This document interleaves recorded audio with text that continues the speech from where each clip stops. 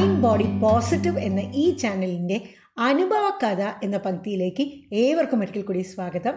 ഞാൻ ഡോക്ടർ സീത. എന്നാൽ എപ്പോഴും ഈ ചാനലിലെ ഏത് വീഡിയോയുടെയും തുടക്കത്തിൽ പറയുന്നത് പോലെ ഇവിടെ ഞാനൊരു ഡോക്ടറല്ല കേട്ടോ. So no medical questions here please. ഒരു 1.5 വർഷം മുൻപ് നമ്മുടെ തൃശ്ശൂരിൽ ഉണ്ടായ ഒരു റിയൽ സ്റ്റോറിയെക്കുറിച്ചാണ് ഞാൻ പറയാൻ പോകുന്നത്. ഇതിന് സമാനമായ ഒരു അനുഭവം എൻ്റെ കരിയറിൽ കുറേ വർഷങ്ങൾക്ക് മുമ്പ് ഞാൻ മലപ്പുറം ഡിസ്ട്രിക്റ്റിൽ ജോലി ചെയ്യുന്ന സമയത്ത് എനിക്കുണ്ടായി കേട്ടോ. അപ്പോൾ അത് രണ്ടും കൂടി കൂട്ടിക്കലർത്തിയിട്ടാണ് ഞാൻ ആ ഒരു വീഡിയോയിൽ പറയുന്നത്. ഇതൊരു 1.5 വർഷം മുൻപ് ഈ സംഭവം നടന്നപ്പോൾ ഞാൻ റെക്കോർഡ് ചെയ്ത് അപ്പോൾ നമ്മുടെ mind body tonic with doctor Sita എന്ന ചാനലിൽ ഇട്ടതാണ് കേട്ടോ. അപ്പോൾ കുറേ മുൻപ് ഇട്ടതിനാൽ തന്നെ ആ ചാനലിലെ സ്ഥിരം സബ്സ്ക്രൈബേഴ്സ് പോലും പലരും കണ്ടിട്ടില്ല. പലരുടെയും ശ്രദ്ധയിൽ ഇത് പെട്ടിരിക്കാനുള്ളൊരു സാധ്യതയും ഇല്ല. അതിനാൽ എന്തായാലും അത് പൊടി തപ്പിയെടുത്ത് ഞാൻ ഇങ്ങോട്ടേക്കൊന്ന് ഇടുകയാണ് നിങ്ങൾക്കൊന്ന് കാണാൻ വേണ്ടിയിട്ട്. ഞാൻ ആ വീഡിയോ അങ്ങനെ തന്നെയാണ് ഇടുന്നത്. അത് എഡിറ്റ് ചെയ്യാനോ ഒന്നും സമയം കളയുന്നില്ല കേട്ടോ. ആ സമയം നമുക്ക് വേറെ എന്തെങ്കിലും പുതിയൊരു കഥ റെക്കോർഡ് ചെയ്യാൻ വേണ്ടി ഉപയോഗിക്കാം. എന്താ 1.5 വർഷം മുമ്പ് ഈ ചാനൽ തുടങ്ങിയ സമയത്ത് റെക്കോർഡ് ചെയ്തതിനാൽ ഓഡിയോ വീഡിയോ ഒന്നും തന്നെ ഇപ്പോഴുള്ള ആ ഒരു ക്വാളിറ്റി ഇല്ല കേട്ടോ. പിന്നെ അന്ന് എനിക്ക് ഇത്ര രസകരമായി കഥ പറയാൻ അറിയുമില്ലായിരുന്നു. അപ്പോൾ ഞാൻ ഇങ്ങനെ സ്ട്രെയിറ്റ് ആയിട്ട് വടി പോലെ ആ ക്യാമറയിലേക്ക് നോക്കി ഇങ്ങനെ സംസാരിക്കുന്നുണ്ടായിരുന്നു. ആ ഒരു വ്യത്യാസം നിങ്ങൾക്ക് എന്തായാലും കാണാൻ പറ്റും. പക്ഷെ എന്നാലും സാരമില്ല, അത് വീണ്ടും റെക്കോർഡ് ചെയ്ത് ഞാൻ സമയം കളയുന്നില്ല. ഈ വീഡിയോ എന്തായാലും നിങ്ങൾക്കൊക്കെ വളരെ ഇൻട്രസ്റ്റിംഗ് ആയിരിക്കും. നിങ്ങളിൽ പലരും ഇങ്ങനൊരു സംഭവത്തെക്കുറിച്ച് കേട്ടിട്ട് തന്നെ ഉണ്ടാവില്ല. വളരെ അപൂർവം ചിലർ മാത്രമേ ഇതിനെക്കുറിച്ച് കേട്ടിട്ടുണ്ടാവുള്ളൂ എന്ന് തന്നെയാണ് എനിക്ക് തോന്നുന്നത്. ശരി, അപ്പോൾ വീഡിയോ കാണും കേട്ടോ. ഇന്നത്തെ പല ചാനലുകളിലെയും ഒരു പ്രധാന വാർത്തയായിരുന്നു തൃശ്ശൂർ ജില്ലയിലെ ഒരു സ്വകാര്യ ആശുപത്രിയിൽ 9 മാസം ഗർഭിണിയായ ഒരു സ്ത്രീയെ പ്രസവ റൂമിൽ പ്രസവവേദനയുമായി പ്രവേശിപ്പിച്ചുവെന്നും അവിടെ ഡോക്ടറുടെ നിർദ്ദേശപ്രകാരം സ്കാനിംഗ് ചെയ്തപ്പോൾ സ്ത്രീ ഗർഭിണിയെ അല്ല എന്ന് തെളിഞ്ഞുവെന്നും ഇതേ തുടർന്ന് സ്ത്രീയും ബന്ധുക്കളും ഡോക്ടറും ഒക്കെ തമ്മിൽ നല്ല വാഗ്തർക്കമൊക്കെ ഉണ്ടായെന്നും ഒക്കെ കേട്ടവർ മൂക്കത്ത് വിരൽ വയ്ക്കുകയാണ്. ഇങ്ങനെയും സംഭവിക്കുമോ?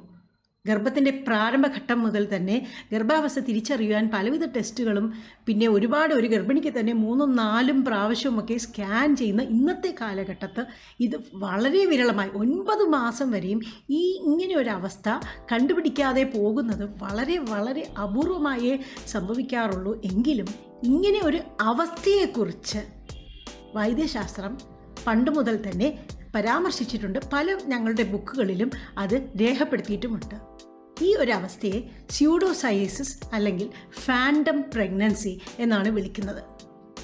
നമ്മുടെ ആധുനിക വൈദ്യശാസ്ത്രത്തിൻ്റെ പിതാവെന്ന് വിളിക്കപ്പെടുന്ന ഹിപ്പോക്രാറ്റസ് BC 300-ാം ആണ്ടിൽ തന്നെ, പണ്ട് പതിറ്റാണ്ടുകൾക്ക് മുമ്പ് തന്നെ ഈ ഒരു അവസ്ഥയെക്കുറിച്ച് വിവരിക്കുകയും കുറച്ച് കേസുകളെക്കുറിച്ച് പരാമർശിക്കുകയും ചെയ്തിരുന്നു. 16-ാം നൂറ്റാണ്ടിൽ ഇംഗ്ലണ്ടിലെ മഹാരാജ്ഞിയായ മേരി ട്യൂഡർ ഈ ഒരു അവസ്ഥയിലൂടെ ഒന്നല്ല പല പ്രാവശ്യം കടന്നു പോവുകയും ഓരോ പ്രാവശ്യവും 9 മാസത്തിനൊടുവിൽ താൻ ഗർഭിണിയല്ല എന്നൊരു വിവരം അവർ തിരിച്ചറിയുമ്പോൾ അവർ ഒരുപാട് വികാരക്ഷോഭത്തിന് അടിമപ്പെട്ട് പലവിധ പ്രശ്നങ്ങൾ ഉണ്ടാക്കുകയും ചെയ്തു എന്ന് ഞാൻ വായിച്ചിട്ടുണ്ട്. ഇതിനെക്കുറിച്ചൊക്കെ ഞാൻ വായിക്കാൻ കാരണം എന്തെന്ന് വെച്ചാൽ ഒരു 18 വർഷം മുമ്പ്, അതായത് ഏകദേശം ഒരു 2000-2001 എൻ്റെ അടുത്തൊരു പേഷ്യൻ്റ് വന്നിരുന്നു. ഒരു 8 മാസം ഗർഭിണിയാണ് താൻ. എന്തോ തല ചുറ്റുന്നു, മൂത്രത്തിൽ പഴുപ്പ്, അതുകൊണ്ട് പരിശോധനയ്ക്കെന്ന് പറഞ്ഞ് വന്നതാണ്. അന്ന് ഞാൻ മലപ്പുറത്താണ് ജോലി ചെയ്യുന്നത്, മലപ്പുറത്ത് ഒരു ഗ്രാമപ്രദേശത്ത്. അന്നൊന്നും ഈ സ്കാനിംഗ് എന്ന് പറയുന്നത് വലിയ വിഫലമല്ല. പ്രത്യേകിച്ച് മലപ്പുറം ജില്ലയിൽ പല സ്ത്രീകളും അന്നത്തെ കാലത്ത് എന്തെങ്കിലും കുഴപ്പമുണ്ടെങ്കിൽ വളരെ വളരെ ഒരു വിമുഖതയോടെ ചെയ്യുന്ന ഒരു സംഭവമായിരുന്നു ഈ സ്കാനിങ്. അപ്പോൾ ഈ പേഷ്യൻ്റ് എൻ്റെ അടുത്ത് വന്നപ്പോൾ ഞാൻ പരിശോധിച്ച് നോക്കിയപ്പോൾ എനിക്ക് വയറൊക്കെ നല്ല വീർത്തതായിട്ട് ഒരു 8 മാസം ഗർഭത്തിൻ്റെ സൈസൊക്കെ ഉണ്ട്. അപ്പോൾ എനിക്ക് കൊച്ചിൻ്റെ തലയൊന്നും അങ്ങനെ പ്രത്യേകമായിട്ട് ഒന്നും കണ്ടുപിടിക്കാനൊന്നും പറ്റിയില്ല. സ്റ്റെത്തസ്കോപ്പ് വെച്ച് നോക്കിയപ്പം കൊച്ചിൻ്റെ ഹാർട്ട് ബീറ്റൊന്നും എനിക്ക് അങ്ങനെ ഒരു കേട്ടില്ല. അപ്പോൾ ഇനി ഞാൻ വിചാരിച്ചു ഇനിയിപ്പം എന്തായാലും കുഞ്ഞെങ്ങാനും ഇനി അകത്ത് കിടന്ന് മരിച്ചതോ അങ്ങനെ വല്ലതും ആണോ എന്നൊരു സംശയം എൻ്റെ മനസ്സിൽ വന്നു. എന്നാൽ പേഷ്യൻറ്റിനോട് ചോദിക്കുമ്പോൾ പേഷ്യൻ്റ് പറയുന്നത് എന്തെന്ന് വെച്ചാൽ നന്നായി കൊച്ച് അനങ്ങുന്നുണ്ട്, ഒരുപാട് ഇടിക്കുകയും ചവിട്ടുകയൊക്കെ ചെയ്യുന്നതാണ് പേഷ്യൻ്റ് പറഞ്ഞ്. എന്നാലും ഞാൻ നിർബന്ധപൂർവ്വം അവരെ സ്കാനിങ്ങിന് പറഞ്ഞയച്ചു. സ്കാനിങ് കഴിഞ്ഞ് അവർ റിപ്പോർട്ടുമായി വന്നപ്പോഴാണ് എനിക്ക് ഷോക്കായത്. കാരണം ഞാൻ നോക്കിയപ്പോൾ അതിൽ ഗർഭമേ അല്ല, യൂട്രസ് കുറച്ച് വലുതായിട്ടുണ്ട്. ഏകദേശം ഒരു 3 മാസം ഗർഭത്തിൻ്റെ വലിപ്പമുള്ള ഒരു യൂട്രസ് ആ ഒരു സൈസുണ്ട്. എന്നാൽ പേഷ്യൻ്റ് ഗർഭിണിയേ അല്ല, ഉള്ളിലൊരു കുഞ്ഞുമില്ല. ഒരു നിമിഷം ഞാനൊന്ന് സ്തംഭിച്ചു പോയി. പിന്നീടാണ് എനിക്ക് ഓർമ്മ വന്നത് ഇങ്ങനെയൊരു അവസ്ഥയെക്കുറിച്ച് നമ്മുടെ ബുക്കുകളിൽ പരാമർശിച്ചിട്ടുണ്ടല്ലോ എന്ന്. അപ്പോൾ ആ സ്ത്രീയെ ഞാൻ പറഞ്ഞു മനസ്സിലാക്കുവാൻ ഒരുപാട് ബുദ്ധിമുട്ടി അന്ന്. അതിനുശേഷം അവരെ ഞാനൊരു സൈക്കോ തെറാപ്പിസ്റ്റിൻ്റെ അടുത്തും സൈക്കാട്രിസ്റ്റിൻ്റെ അടുത്തൊക്കെ പറഞ്ഞയച്ചു. അതിനുശേഷം അവർ പിന്നീട് എൻ്റെ അടുത്ത് വന്നിട്ടില്ല. അവർക്ക് എന്തായെന്നുള്ളത് പിന്നീട് എനിക്കറിയില്ല. അപ്പോൾ ഇങ്ങനൊരവസ്ഥ, ഈ സ്യൂഡോസയേസിസ് എന്തുകൊണ്ടാണ് സംഭവിക്കുന്നത്?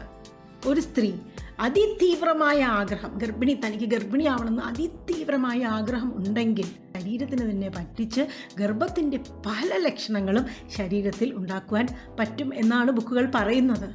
ഇത് ഹോർമോണുകളിൽ ഉണ്ടാകുന്ന മാറ്റങ്ങൾ കൊണ്ടാണ്. അപ്പം ഇങ്ങനെ പറ്റിക്കുമ്പോൾ പലവിധ ഹോർമോണുകളിലുള്ള വ്യതിയാനങ്ങൾ ഉണ്ടാകും.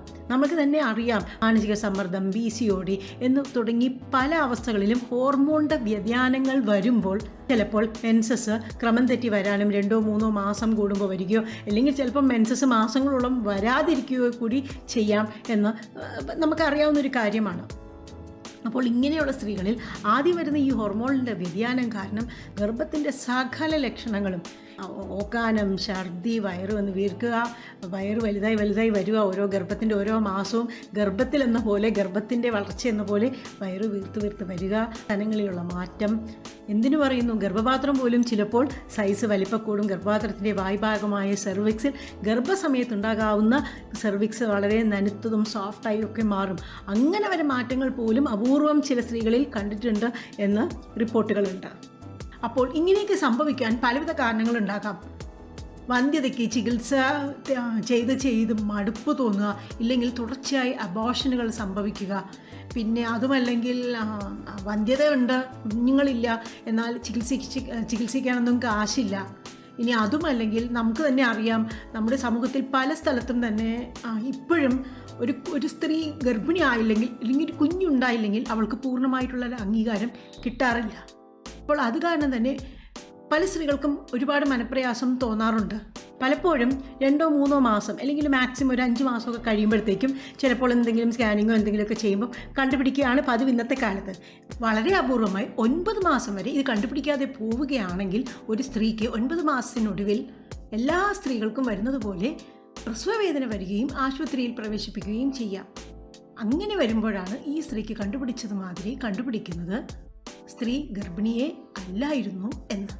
ഒരു കാര്യം നമ്മൾ പ്രത്യേകം മനസ്സിലാക്കേണ്ടത്, ഇങ്ങനത്തെ സ്ത്രീകൾ ഒരിക്കലും മാനസിക രോഗികളല്ല. മാനസിക രോഗം ഉള്ളതുകൊണ്ടല്ല അവർക്ക് ഇങ്ങനൊരവസ്ഥ വരുന്നത്.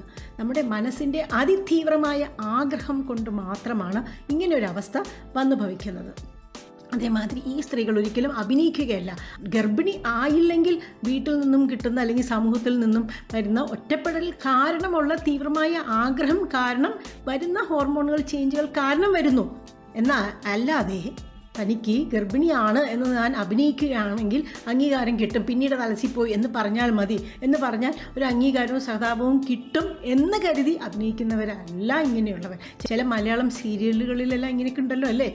അതുമാത്രമല്ല, ഷിസോഫ്രീനിയ തുടങ്ങിയ ചില അസുഖങ്ങളിൽ ചില ഡെല്യൂഷൻസ് അല്ലെങ്കിൽ മിഥ്യാഭ്രമം ഉണ്ടാകാം. അതുമല്ല ഇത് ഈ സ്ത്രീ യഥാർത്ഥത്തിൽ വിശ്വസിക്കുകയാണ് താൻ ഗർഭിണിയാണെന്ന്. ഇങ്ങനെയുള്ള സ്ത്രീകൾക്ക് അപ്പോൾ എന്താ ചെയ്യുക? ചികിത്സ എന്ന് പറയുന്നത് മെൻസസ് നിന്ന സ്ഥിതിക്ക് ആ മെൻസസ് ശരിയായി വരുവാൻ വേണ്ടി ചിലപ്പോൾ ചില ഹോർമോൺ മരുന്നുകൾ കൊടുക്കേണ്ടി വരാം. ഇങ്ങനെയുള്ള സ്ത്രീകൾ കടുത്ത വിഷാദത്തിലകപ്പെടും. ഗർഭമല്ല, താൻ ഗർഭിണിയല്ല, തനിക്കൊരു കുഞ്ഞില്ല എന്ന് അറിയുമ്പോൾ അവരുടെ മാനസികാവസ്ഥ വളരെ ബുദ്ധിമുട്ടുള്ളതായിത്തീരും. അത് കാരണം തീർച്ചയായിട്ടും അവർക്ക് സൈക്കോതെറാപ്പി വേണ്ടി വരും. ആവശ്യമുണ്ടെങ്കിൽ ചിലപ്പോൾ സൈക്കാട്രിസ്റ്റിനെ കാണിച്ച് മരുന്നും കഴിക്കേണ്ടി വരും. എനിക്ക് പറയാനുള്ള ഒരു പ്രധാന കാര്യം എന്ന് പറഞ്ഞാൽ, ഇതിൻ്റെ ഫേസ്ബുക്ക് പോസ്റ്റിൻ്റെ അടിയിൽ കമൻസ് ഞാൻ വായിച്ചപ്പോൾ ഇന്ന് ഞാൻ കണ്ടു, പലരും എന്തൊക്കെയാ എഴുതിയിരിക്കുന്നതെന്ന് അറിയാമോ? ഒന്നും അറിയാണ്ട് അപൂർവം 1-2 ആൾക്കാർ മാത്രമേ ഇതിനെക്കുറിച്ച്, ഇങ്ങനൊരു അവസ്ഥയെക്കുറിച്ച് എന്തെങ്കിലും ഒന്ന് മനസ്സിലാക്കിയിട്ട് എഴുതുന്നുള്ളൂ. ബാക്കി എന്തൊക്കെ കമൻസാണെന്നറിയോ? അതൊന്നും എനിക്കിവിടെ പറയാൻ തന്നെ താല്പര്യമില്ല. കാര്യം അറിയാണ്ട് നമ്മളിങ്ങനെയൊന്നും പറയാതിരിക്കുന്നത് എത്ര നല്ലതാണ്. ആ സ്ത്രീ ഇപ്പോൾ കടന്നു പോകുന്ന അവസ്ഥയെക്കുറിച്ചൊന്ന് ആലോചിച്ച് നോക്കിയേ. ഒരു കുഞ്ഞിന് വേണ്ടി കാത്തു നിന്നിട്ട് അവസാനം പ്രസവമുറി കയറിയപ്പോൾ ഞാൻ താൻ ഗർഭിണിയല്ല എന്നറിയണത് അവർക്ക് തന്നെ എന്തൊരു മാനസിക ആഘാതമാണ്. ഇനി അതിൻ്റെ കൂട്ടത്തിൽ എല്ലാവരും കൂടി ഇങ്ങനെ പരിഹസിക്കുകയും ഓരോന്നും പറയുകയും ചെയ്യുമ്പോൾ എത്രത്തോളം ബുദ്ധിമുട്ടുണ്ടാകും. ഇങ്ങനെയുള്ള ദുരവസ്ഥ നേരിടേണ്ടി വരുന്നവരോടായാലും അവരുടെ ബന്ധുക്കളോടായാലും കരുണയോടെയും അനുകമ്പയോടെയും നമ്മൾ പെരുമാറേണ്ടതല്ലേ? ഇനി അതിന് പറ്റിയില്ലെങ്കിൽ അപ്രിയമായ ഓരോ കമൻറ്റുകൾ പറഞ്ഞ് അവരെ വിഷമിപ്പിക്കാതിരിക്കുവാനെങ്കിലും നമ്മൾ ശ്രദ്ധിക്കേണ്ടതല്ലേ? ഈ അവസ്ഥയെക്കുറിച്ച് പലർക്കുമുള്ള പലവിധ സംശയങ്ങളും ഒരു പരിധിവരെയെങ്കിലും മാറിയിട്ടുണ്ടാവും ഈ വീഡിയോ കൊണ്ട് എന്ന് തന്നെയാണ് ഞാൻ കരുതുന്നത്. ദയവായി ഇത് മറ്റുള്ളവരുമായി ഷെയർ ചെയ്യുക. വീണ്ടും മറ്റൊരു വീഡിയോയുമായി അധികം വൈകാതെ ഞാൻ നിങ്ങളുടെ മുന്നിൽ തിരിച്ചു വരും. അതുവരെ നിങ്ങൾക്കും നിങ്ങളുടെ കുടുംബത്തിലുള്ള എല്ലാവർക്കും ശാന്തിയും ഐശ്വര്യവും സമാധാനവും ആരോഗ്യവും എല്ലാം നേരുന്നു.